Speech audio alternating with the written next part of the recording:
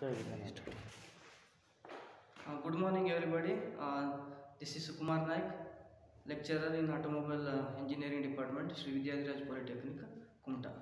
So, as you know that due to Corona pandemic, we have made some of the plans in such a way that by offline or online we have to take the classes. So that's why this is a first introductory class which I would like to take online by making a video. As you know that due to Corona pandemic, if government suggests us to make online classes, then definitely we will do the online classes in this procedure only, or otherwise if online classes are permitted, then you should come to the college and we will take in a normal manner. So as per the syllabus, as you know that in the third semester, so I have been given with the subject that is called heat power engineering. So this is a very important subject. So before we go for the subject, let me briefly explain you some of the topics which are there. These are all the unit columns, unit name and hours, as well as the marks which are split for each classes. So first class nodi, first chapter yav bartade, unit 1, first unit ಏನು fundamentals and laws of thermodynamics. It is for 9 hours, 9 ತಾಸಿನ topic ಇದು. Chapter 25 marks ಬರುತ್ತೆ. Second unit ಬಂದು loss of perfect gases, ಇದೆಷ್ಟಿದೆ 8 ತಾಸಿನ topic ಇದು. Unit 20 marks ಬರುತ್ತೆ. ಮೂರನೇದು ಬಂದು thermodynamic processes on gases, 10 ತಾಸಿನಿದೆ, 30 marks ಬರುತ್ತೆ. Fourth one is air standard cycles, 10 ತಾಸು ಮತ್ತು 30 ತಾಸು 10 ತಾಸು 30 ಮಾರ್ಕ್ಸ್ ಬರುತ್ತೆ. ಐದನೇದು ಫ್ಯೂಯಲ್ಸ್ ಆ್ಯಂಡ್ ಕಂಬಷನ್, 8 ತಾಸಿದೆ, 20 ಮಾರ್ಕ್ಸ್ ಬರುತ್ತೆ. Last but not the least, combustion in SI and CI engines, 7 ತಾಸಿನ chapter ಇದು, ಬರೋದು 20 ಮಾರ್ಕ್ಸ್. ಟೋಟಲಿ ಎಲ್ಲನೂ ಕೂಡಿಸಿದ್ರೆ 145, and if you add all this totally 52 hours. So before we go for the classes, first let me briefly explain you each of the topics which are included in this particular subject. As you know that ನಾವು class room, Google class room ಅಂತ ಏನು ಮಾಡಿದ್ದೀವಿ, ಇದರಲ್ಲಿ ನಿಮ್ಮ year of admission ಅದನ್ನು ನೀವು click ಮಾಡಿದ್ರೆ ನಾವು ಏನು ವೀಡಿಯೋಸ್ ಹಾಕ್ತೀವೋ, ಪೋಸ್ಟ್ ಹಾಕ್ತೀವೋ, ಕಮೆಂಟ್ಸ್ ಹಾಕ್ತೀವೋ ಅವೆಲ್ಲ ಅಪ್ಡೇಟ್ಸ್ಗಳು ಬರುತ್ತೆ. ನೀವು ಅದರಲ್ಲಿ ಸ್ಟ್ರೀಮನ್ನು ತೊಗೋಬಾರ್ದು. ಕ್ಲಾಸ್ ವರ್ಕನ್ನು ಕ್ಲಿಕ್ ಮಾಡಿದ್ರೆ ಮಧ್ಯದಲ್ಲಿ ಕ್ಲಾಸ್ ವರ್ಕ್ ಅಂತ ಬರುತ್ತೆ, ರೈಟ್ ಸೈಡಲ್ಲಿ ಪೀಪಲ್ ಅಂತ ಬರುತ್ತೆ. ಪೀಪಲ್ ಅಂದರೆ ಯಾರ್ಯಾರು ಆನ್ಲೈನ್ ಕ್ಲಾಸಿಗೆ ಜಾಯ್ನ್ ಆಗಿದ್ದಾರೆ, ಯಾರಿದ್ದಾರೆ ಇಲ್ಲ ಅಂತ ಗೊತ್ತಾಗುತ್ತೆ. ಮಧ್ಯದಲ್ಲಿ ಕ್ಲಾಸ್ ವರ್ಕ್ ಅಂತ ಬರುತ್ತೆ. ಆ ಕ್ಲಾಸ್ ವರ್ಕ್ನಲ್ಲಿ ನಾನು ಒಂದು ಟೈಟಲನ್ನು ಕೊಟ್ಟಿದ್ದೀನಿ, ಟಾಪಿಕನ್ನು ಸೆಲೆಕ್ಟ್ ಮಾಡಿದ್ದೀನಿ. ನನ್ನ ಸಬ್ಜೆಕ್ಟು ಹೀಟ್ ಪವರ್ ಇಂಜಿನಿಯರಿಂಗ್ ಅಂತ. ಈ ಹೀಟ್ ಪವರ್ ಇಂಜಿನಿಯರಿಂಗ್ದು ಏನೇ ರಿಲೇಟೆಡ್ ವಿಡಿಯೋಸ್ ಇರಲಿ ಅಥವಾ ಕ್ಲಾಸ್ ವರ್ಕ್ ಆಗಿರಲಿ, ಏನೇ ಅಸೈನ್ಮೆಂಟ್ಸ್ ಕೊಡೋದಿದ್ರು ನಾನು ಇದರಲ್ಲೇ ಪೋಸ್ಟ್ ಮಾಡ್ತೀನಿ. ನೀವು ದಯವಿಟ್ಟು ನನ್ನ ಸಬ್ಜೆಕ್ಟ್ ರಿಲೇಟೆಡ್ ಆಗಿರುವಂಥ ಎಲ್ಲ ಮ್ಯಾಟ್ರ್ಗಳನ್ನು ನೀವು ಇಲ್ಲೇ ಸರ್ಚ್ ಮಾಡಬೇಕಾಗುತ್ತೆ, ಇಲ್ಲೇ ನೋಡಬೇಕಾಗುತ್ತೆ. ನೀವು ಇದೇ ಟಾಪಿಕ್, ಇದೇ ಟೈಟಲಲ್ಲಿ ಹೀಟ್ ಪವರ್ ಇಂಜಿನಿಯರಿಂಗ್ ಅನ್ನುವಂಥ ಟೈಟಲಲ್ಲಿ ಬರುತ್ತೆ. ಇವತ್ತು ಮಾಡ್ತಿರುವಂಥ ಫಸ್ಟ್ ವಿಡಿಯೋ ಇಂಟ್ರೊಡಕ್ಟರಿ ಕ್ಲಾಸನ್ನು ನಾನು ಅದೇ ಟಾಪಿಕ್ನಲ್ಲೇ ಪೋಸ್ಟ್ ಮಾಡ್ತಾ ಇದ್ದೀನಿ. ಸೊ ಫಸ್ಟ್ ಚಾಪ್ಟರ್ ಬರೋದಕ್ಕಿಂತ, ಈ ವಿಡಿಯೋ ಹಾಕೋದಕ್ಕಿಂತ ಮೊದಲು ಆಲ್ರೆಡಿ ನಾನು ನನ್ನ ಸಬ್ಜೆಕ್ಟ್ನ ಬ್ರೀಫ್ ಸಿಲೆಬಸನ್ನು ಹಾಕಿದ್ದೀನಿ, PDF ಫಾರ್ಮೆಟನ್ನು. ಅದನ್ನು ದಯವಿಟ್ಟು ರೆಫರ್ ಮಾಡ್ಕೊಳ್ಳಿ.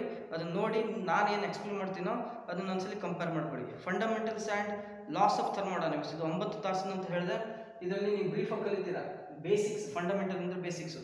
ಇದರಲ್ಲಿ ಲಾಸ್ ಆಫ್ ಥರ್ಮೋಡೈನಮಿಕ್ಸ್ ಅಂತ ಇದೆ. ಥರ್ಮೋಡೈನಮಿಕ್ಸ್ ಆಫ್ ನಲ್ಲಿ ಬರುವಂಥ ಲಾಸ್ಗಳನ್ನು ನಾವು ಕಲಿಯೋಕ್ಕಿಂತ ಮೊದಲು ಥರ್ಮೋಡೈನಮಿಕ್ಸ್ ಡೆಫಿನಿಷನ್ ಏನು, ಯಾವ್ಯಾವ ಟೈಪ್ ಸಿಸ್ಟಮ್ಗಳು ಬರುತ್ತೆ, ಸಿಸ್ಟಮ್ ಅಂದ್ರೇನು, ಬೌಂಡ್ರಿ ಅಂದ್ರೇನು, ಅದಾದಮೇಲೆ ಈ ಥರ್ಮೋಡೈನಮಿಕ್ ಸಿಸ್ಟಮ್ ಯಾವ್ಯಾವ ಟೈಪ್ಸ್ ಇದ್ದಾವೆ, ಒಂದು closed system, open system and isolated system with example. Okay, ಅದಾದಮೇಲೆ ಇಂಟೆನ್ಸಿವ್ ಪ್ರಾಪರ್ಟಿ, ಎಕ್ಸ್ಟೆನ್ಸಿವ್ ಪ್ರಾಪರ್ಟಿ ಎಲ್ಲ ಬಂತು. ಅದಾದಮೇಲೆ ಲಾಸ್ ಆಫ್ ಥರ್ಮೋಡೈನಮಿಕ್ಸ್ ಅಂತ ಕರಿತೀರಾ. ಇದರಲ್ಲೇ 0th law, first law, second law of thermodynamics. 0th ಲಾ ಒಂದೇ ಬರುತ್ತೆ, ಫಸ್ಟ್ ಲಾ ಆಫ್ ಥರ್ಮೋಡೈನಮಿಕ್ಸಲ್ಲಿ 2 ಇದ್ದಾವೆ, ಸೆಕೆಂಡ್ ಲಾ ಆಫ್ ಥರ್ಮೋಡೈನಮಿಕ್ಸ್ನಲ್ಲಿ 2 ಬರ್ತವೆ. ಕೆಲ್ವಿನ್ ಪ್ಲ್ಯಾಂಕ್ ಸ್ಟೇಟ್ಮೆಂಟ್ ಮತ್ತು ಕ್ಲಾಸಿಯಸ್ ಸ್ಟೇಟ್ಮೆಂಟ್ ಅಂತ ಬರುತ್ತೆ. ಸ್ಮಾಲ್ ರಿಲೇಟೆಡ್ ಪ್ರಾಬ್ಲಮ್ಸ್ ಕೂಡ ಬರುತ್ತೆ. ಸೊ ಅದಾದಮೇಲೆ ಯೂನಿಟ್ 2 ಬಂದರೆ ನೀವು ಲಾಸ್ ಆಫ್ ಪರ್ಫೆಕ್ಟ್ ಗ್ಯಾಸಸ್ ಅಂತ ಕರಿತೀರ. ಲಾಸ್ ಕಲಿಯೋದಕ್ಕಿಂತ ಮೊದಲು what you mean by A perfect gas, perfect gas ಅಂದರೆ ಏನು, ಮತ್ತು ಅದಾದಮೇಲೆ ಈ ಪರ್ಫೆಕ್ಟ್ ಗ್ಯಾಸ್ಗಳಿಗೆ ಯಾವ್ಯಾವ ಲಾಗಳಿದ್ದಾವೆ.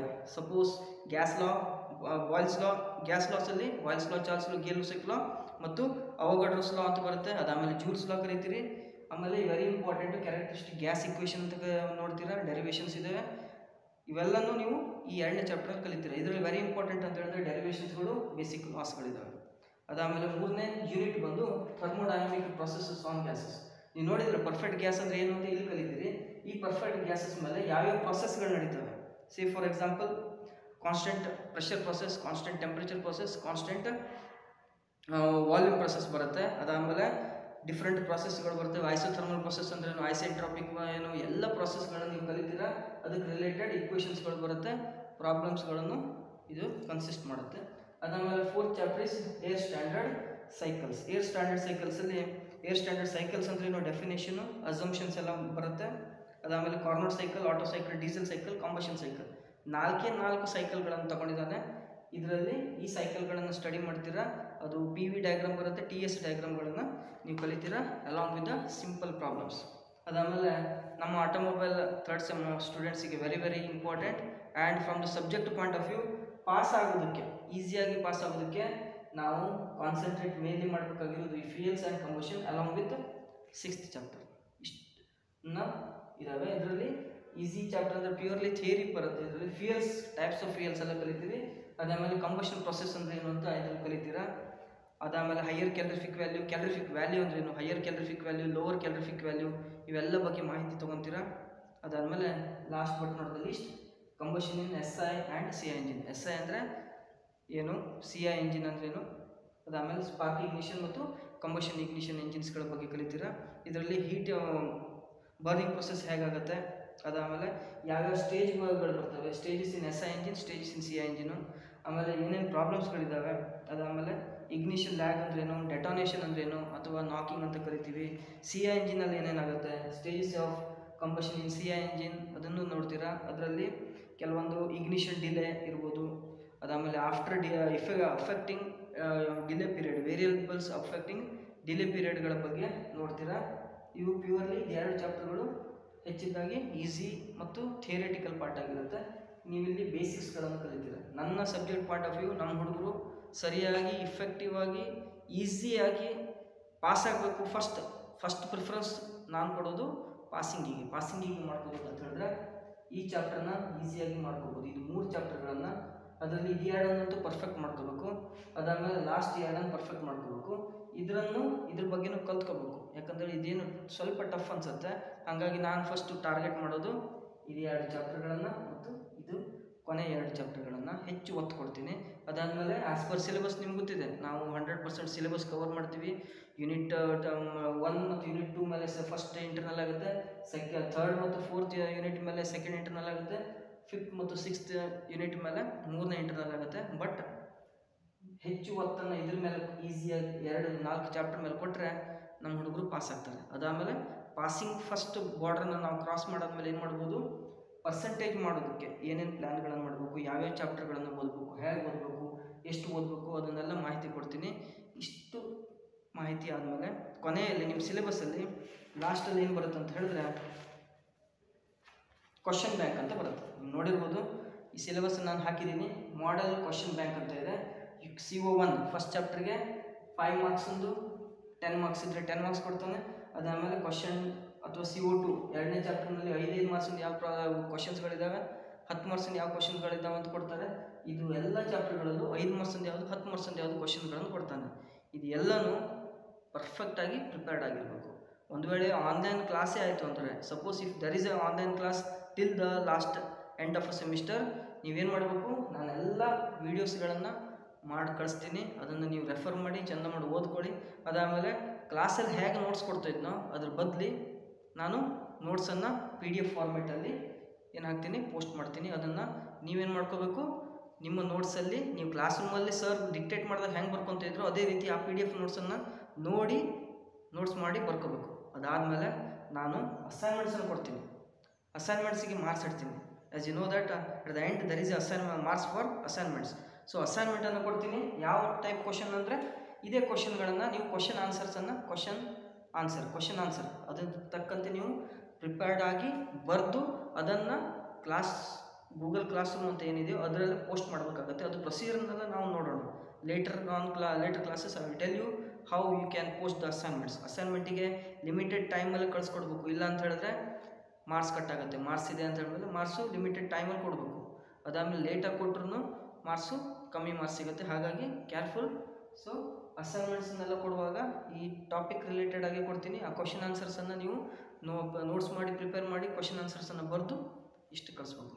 So this is the brief introduction regarding my subject that is called heat power engineering. As you know that heat power ಅಂದರೆ ಇಲ್ಲೇ ಹೇಳ್ತಾರೆ, heat ಅಂತ ಹೇಳಿದ್ರೆ ಬಿಸಿ.